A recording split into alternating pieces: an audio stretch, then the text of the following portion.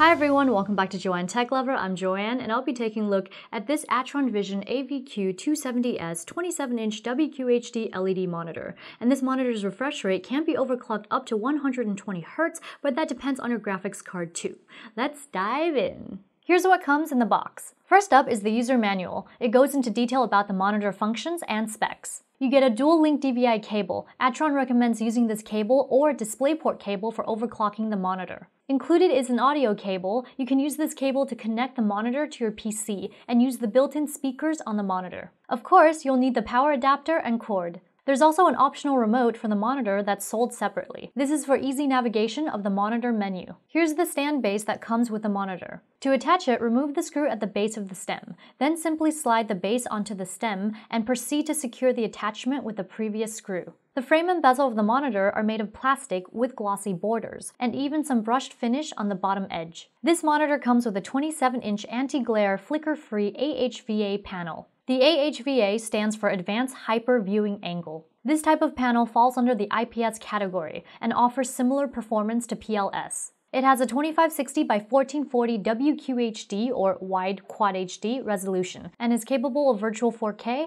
but you'll need to enable your resolution through your video card's control panel. Now let's take a look at the button functions located on the bottom right of the screen. These are the icons located directly above the physical executable buttons. From left to right is the LOS button, hotkey, source and back key, menu and select control, volume and down button, and aspect ratio and up button.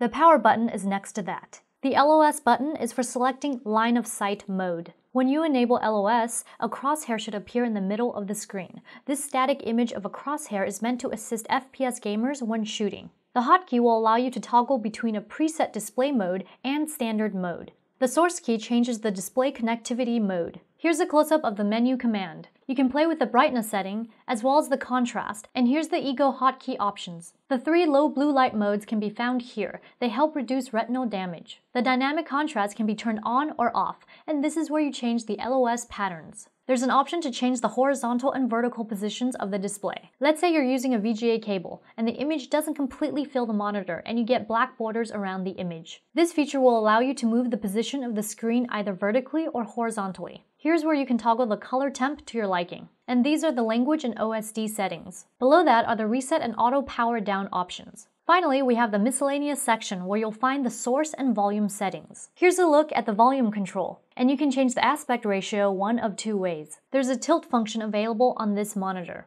You can tilt it -5 degrees to +5 degrees. I of course prefer viewing the display somewhere in the middle. The display ports are located on the back of the monitor. At the top edge is a DisplayPort 1.2 port, and beneath that a D-sub connector. There's also a dual-link DVI connector and HDMI 1.4 port next to that. And here's the audio port, followed by the power port. Some of you will be happy to know that there's also a VESA mount located on the back of the panel. And there's 2 5-watt speakers located beneath the VESA mount. Here's a volume demo on max, just so you get an idea of how the monitor speakers sound. It is not yet clear what has caused this gruesome affliction.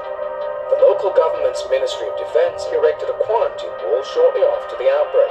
Let's take a look at some of the specs. You get a contrast ratio of 1000 to 1, and 4 millisecond response time gray to gray. The refresh rate out of the box is 60 Hz, but you can overclock it to 120 Hz. This monitor has 100% color recall rate and 100% sRGB, so you should get rich, vibrant colors. You also get 178 degrees for both horizontal viewing as well as vertical viewing. Here's a demo of BF4 on the 60 Hz setting and 140 Hz setting side by side. I decided to go from 120 Hz to 140 Hz because I could. During gameplay on 140 Hz, my eyes could not detect any tearing or lag on the display. I was very pleased with how fluid the gaming experience was. And here's the demo of Dying Light on the 60 Hz setting and 140 Hz setting. I played campaign and the story took forever to take off, so I'm just showing you the high-speed parkour section. There's a lot of running, turning, jumping, and backpedaling in this part of the gameplay. It was really fun, and I wish I was so agile and strong in real life.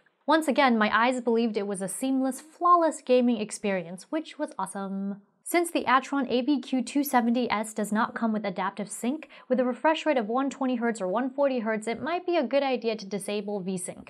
A high refresh rate of 120Hz or 140Hz would reduce tearing even with VSync disabled. If you're confused about VSync and adaptive sync, check out my video on JTL, detailing the differences between FreeSync, G-Sync, and everything in between. That wraps it up for this look at the Atron Vision AVQ270S 27-inch WQHD LED monitor. I would definitely recommend it, and it's a 5 out of 5 stars from me, and you can buy it off of Amazon, Newegg, Tiger Direct, and eBay. If you like what you saw and you want to see more like it, be sure to hit the like, comment, and subscribe buttons, as well as follow me on social media. Joanne Tech Lover Facebook, Joanne Tech Lover again on Twitter, and Joanne Tech Lover once more on Instagram. Also be sure to check out my other YouTube channels, JTL Lifestyle and JTL Cuteness Overload. I guess all that's left to say is bye!